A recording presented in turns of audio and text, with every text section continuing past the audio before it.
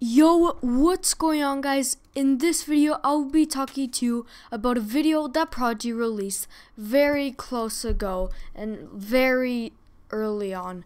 And I just watched it. It's pretty insane. And basically, Prodigy is removing math. Well, they're not really removing math. They're making a version of Prodigy with zero math involved. They even made a video about it and posted it on their website. So today we'll be talking about it and showing it to you, and basically how you can get it and when it's releasing, which is super cool. It's a whole different game than Prodigy, made by the same people but with no math. So if you go on their website on this area about Prodigy English, which is apparently a new game they're making that's like Prodigy, except instead of math, it's language arts, where you talk about like language stuff like nouns and stuff, and apparently you can like build stuff like Minecraft and stuff. And it isn't released yet, but you can get early access apparently.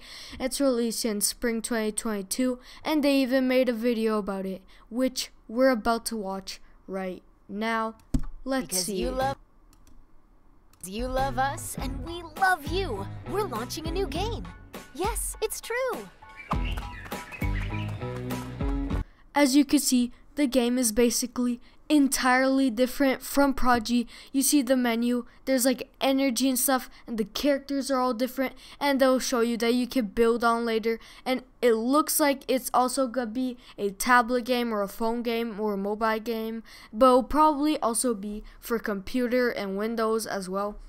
As you can see, it looks super cool, it's super clean and stuff, and we'll keep on watching now. How can a shovel, an axe, and some trees help you read and write English with great ease? It's simple. Just start playing, and in no time, we'll have you saying a person, place. As you can see, they said there will be like a shovel, an axe, and trees. So I think it's gonna be like a building survival game, kind of like Minecraft, except you learn along the way. I don't know if there's gonna be monsters like a Prodigy, because I don't know what you're gonna need to do the questions for, like where you need to do the questions, or if you need to do them to place a tree or cut them. Place or thing is a noun. Here I go. Clown, town, and gown. Announcing Prodigy English, a new sandbox game for students. As you can see, remember how we saw that energy thing at the beginning? I think you need a certain amount of energy to cut down a tree, and to get that energy, you probably need to do the questions. I think the questions are optional if you want to do energy, which is kind of cool. Prodigy English, a new sandbox game for students, teachers, and parents to discover. Build your world, one English lesson at a time. And as you can see, you can play stuff and like make your own house. I feel like this building system looks way cooler than the one currently in Prodigy, because like in the current Prodigy, to build stuff, it's like super difficult for your house.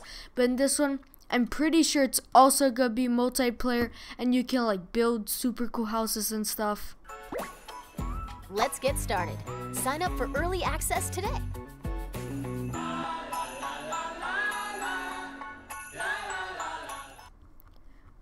Overall, Prodigy English looks super cool. I mean, if you want to play it before it releases, you could get early access.